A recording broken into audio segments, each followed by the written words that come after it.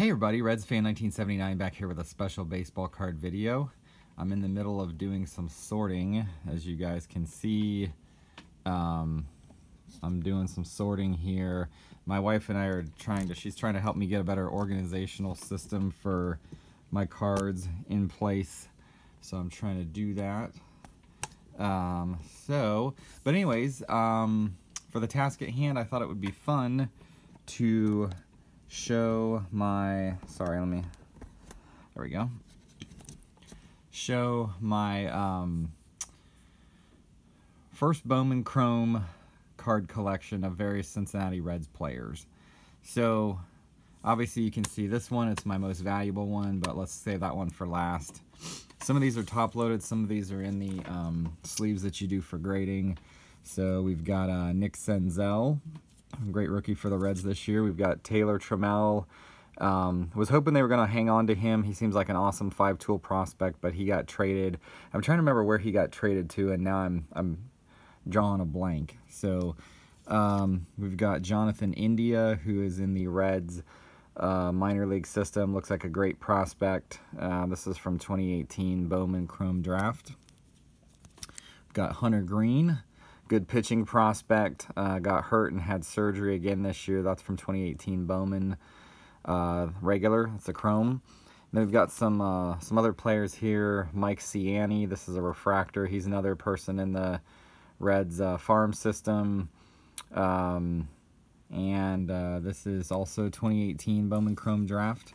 Then we've got some existing players here. These are cool. This is Jesse Winker.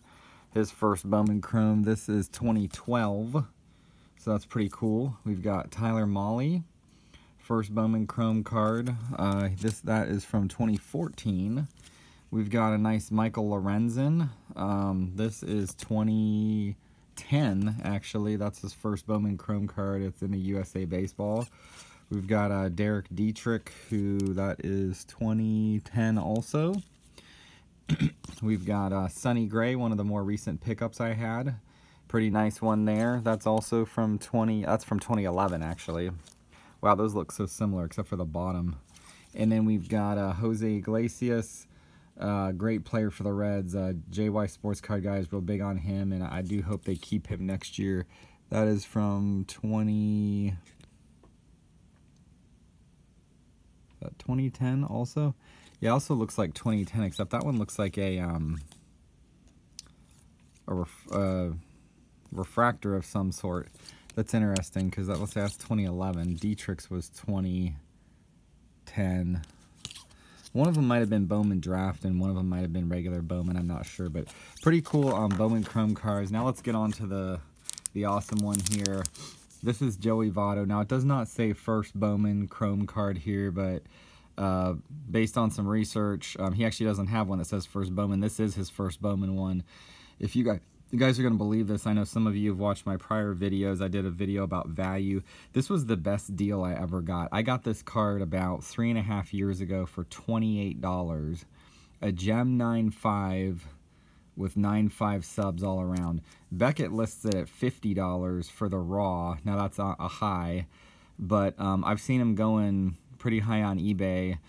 The last gem mint that I saw sold was about $150. So pretty awesome for a $28 pickup 3.5 years ago. That one's probably been my best investment to date on a player. Love that card. That is 2002 Bowman Chrome draft. He was pretty young back then. This is when he was like maybe 18 or 19, but awesome card. I also have the regular Bowman draft from 2002, but love the Chrome card. Any variations of this, refractors, gold, anything, are going for just buku bucks, and I just can't really afford those. So anyways, hope you guys have enjoyed my collection of Reds first Bowman Chrome cards. There's a couple cards that are interesting to me that are not, a couple players that I've wanted to get that are not on first Bowman Chrome. Luis Castillo is one of them. He doesn't have a first Bowman Chrome card, which I thought was kind of interesting. I'm not sure why he wasn't put in. I was trying to think of somebody else that was in there. I think Tucker Barnhart, same way. So not every player is put in there. that has a first Bowman Chrome card, but I'm definitely trying to collect all of the current Reds players that are. So if I've missed anybody, let me know. I'm also looking for Jose Peraza. He might be the only one that I don't have of the current Reds players I'm looking at. So everybody, hope you have a great rest of your week, and please like, comment, subscribe.